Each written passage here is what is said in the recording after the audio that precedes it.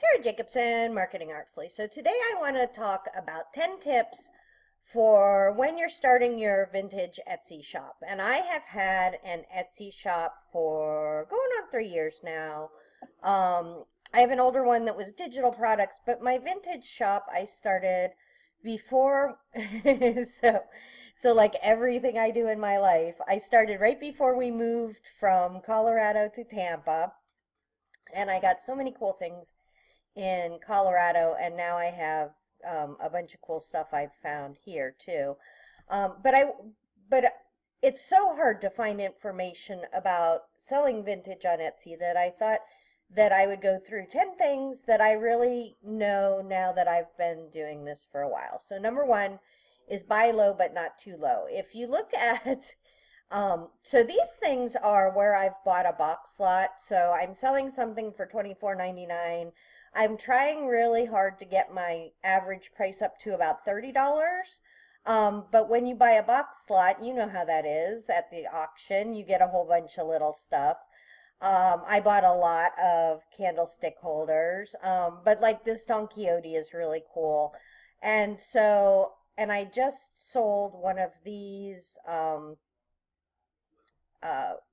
for like 25, and then I charge shipping, so if I wasn't charging shipping. But I'm really trying to find more products that even I can sell, you know, pay a little bit more and then sell at a little higher rate. Because when I started selling, I was like going to the thrift store trying to find everything for cheap, selling it 10 times as much, and I think we all start that way. And so everything in my shop was like $15, $20, maybe bump it up on $20.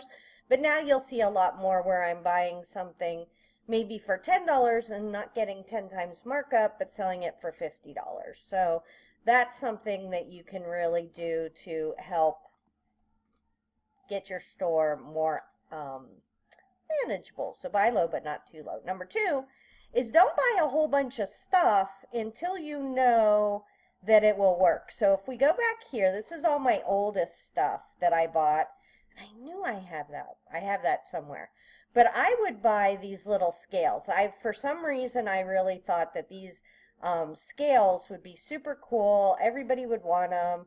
They're at all the estate sales I go to, and I think I have maybe 4 or 5 of them listed, and nobody wants them. It's hysterical because, you know, if I really look at things now, I wouldn't have done that. And I have sold some of these. I know that this is an older listing, and I have sold some of these things. But like I said, I used to, if you look at my store back then, it was all little things. I bought a whole bunch of these old man toolboxes because I love them for my stuff. And I thought, oh, everybody's going to love these. And I have sold some of them, but I stopped buying them because people don't really want to buy them. And I bought a whole bunch of these. So now, as you go back, you may want to kind of look at your older stuff. Oh, these silver ringed dishes. Whenever I saw them at the auction, I'm like, oh my God, those are so cool. So I should get those. Now, with these chandelier crystals, first off, it's a really good search for me. So I get a lot of traffic to my shop for chandelier crystals. And then I had like hundreds of them. And I just bought another lot of hundreds of them. And when I sell them individually, they sell a lot faster than when I'm selling the long chains of them. But they are a good search term. So don't be too careful. Like these vintage mother of pearls, I've sold a bunch of them. I had bought a huge lot of them, and I've sold a bunch of them. And but now I buy more silver plate because I sell a lot more silver plate. So, and one admission, I bought a whole bunch of these banjo thermometers because I think they're so cool. They hang on your wall in like your den or whatever. And they're called banjos because they're a circle at the bottom, and then they have this tall thing that comes up. And I bought probably 5 of them. And I never sold one. And then I realized they're really hard. They would be really hard to ship. So I wound up just donating them, which is funny because I was like, I just can't. They just have to go. Like they've been sitting there for 3 years, and I just can't even do them. So that's number 2. Don't buy a whole bunch of stuff until you figure out what sells. Number 3, check your Etsy SEO. So Um, at the, I'm going to have a whole vintage Etsy SEO video for you guys, but the very easiest thing you can do is you can search for vintage, right? And see what people want. So vintage rings, vintage t-shirts, dresses, clothing, and I sell vintage decor, so I would want to say vintage decor. And so now we want decorations, home, lidded bowls, books for the bedroom, so things for the bedroom. Kitchen, I sell a lot of vintage kitchen. And what you can do is just hit search. And you'll see, I want to get this off. And you'll see, you know, farmhouse decor is still super, super popular. So you would want to include farmhouse decor in your titles and tags. Rustic is, because if you're doing vintage, you really want to do that. Now, one thing to avoid is shabby chic, because that is trademarked by Rachel somebody. But you can use the Etsy SEO to do that and to kind of figure out what's already popular. So that's fun. Okay, so number 3, do your Etsy vintage SEO, and I will have a whole video on that. That could be all day.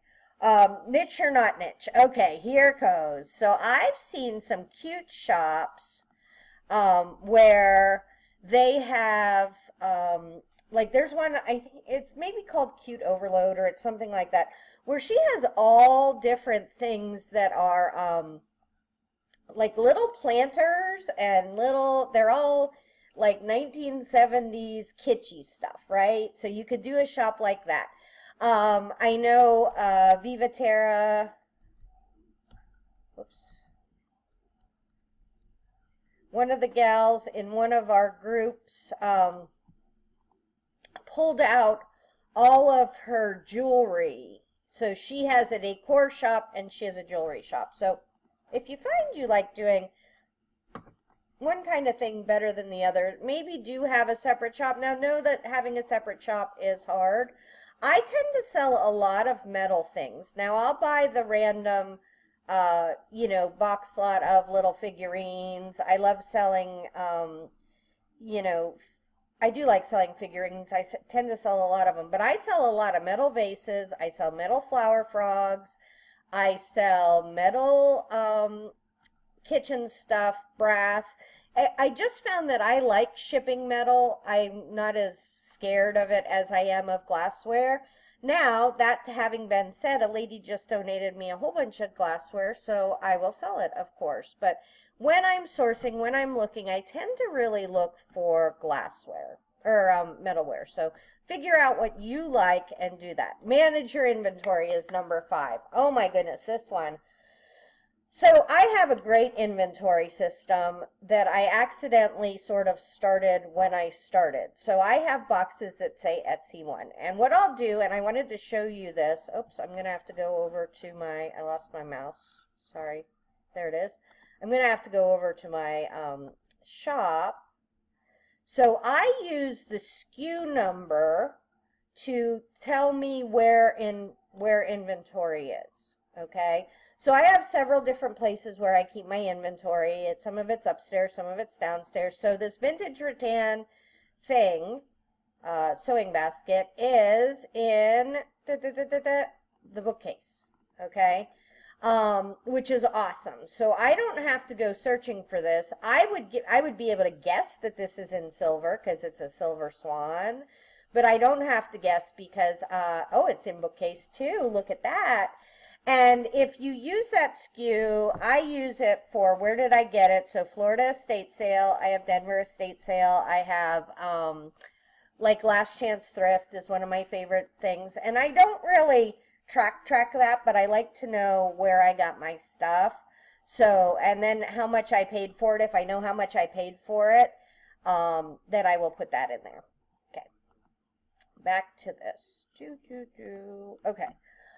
So that's manage your inventory, because if you're spending 20 minutes looking for something, you're wasting money. You need to figure out an inventory system. And if you guys want to know, like, I'm really rabid about my inventory system. If you'd like me to do a video about that, it would be really different than my normal videos. But I'll be happy to show you my vintage inventory system if you leave a comment below and let me know. I guess I could do that. Should you sell smalls or bigs or both? So my friend, Tina, doesn't mind shipping giant things. She's like, my husband's a trucker, and if I have to figure out how to ship it, I'll do it. And I have really found over the years that I do not enjoy shipping big things. So I have, if you look at my shop, oldest to newest, which we can see from in our shop because it'll show, you know, the listings over time, right? So if we go to the middle part, you'll see I have bigger things, and I just don't enjoy doing it. So I have decided to really go to like this. Oh God, that chair is going to be a pain in the ass to ship. And that's just not something I enjoy doing. This wooden tool primitive, I'm probably going to have to make a box for because it's like this long and the, you know. So figure out whether you're the kind of person. Oh, let's talk about, glassware. Do you like shipping glassware? Those are all things to think about when you're sourcing, right? When you're getting stuff.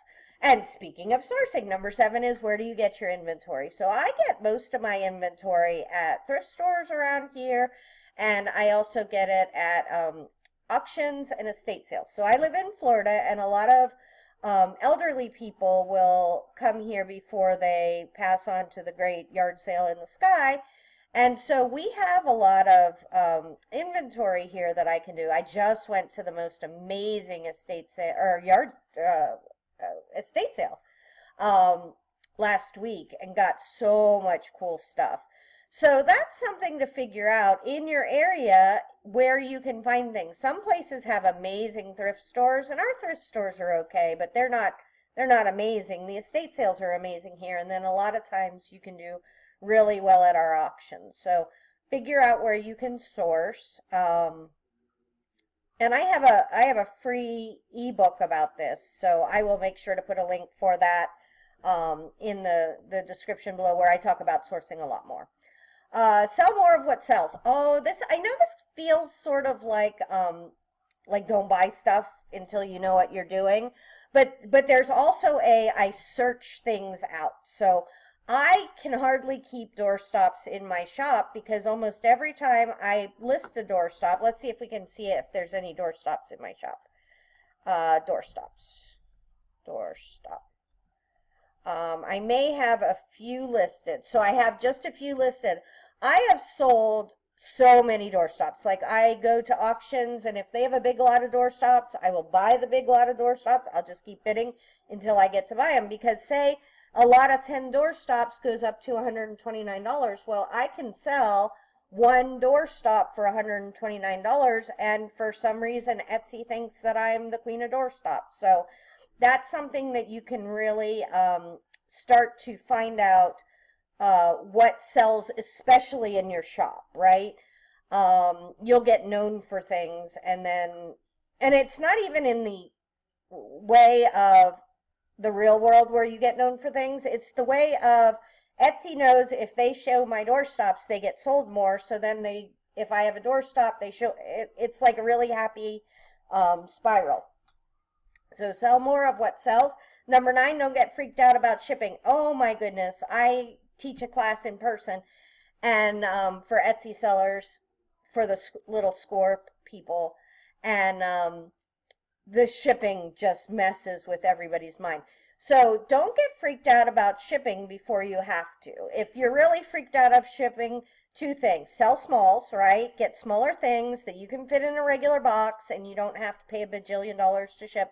And number 2, ship locally, like the United States, maybe Canada, if you're freaked out, because any problem you have with shipping is going to be exasperated by, shipping overseas. So and I will tell you that I messed this up when I started. I bought this really heavy game, and I listed it for $17, I think.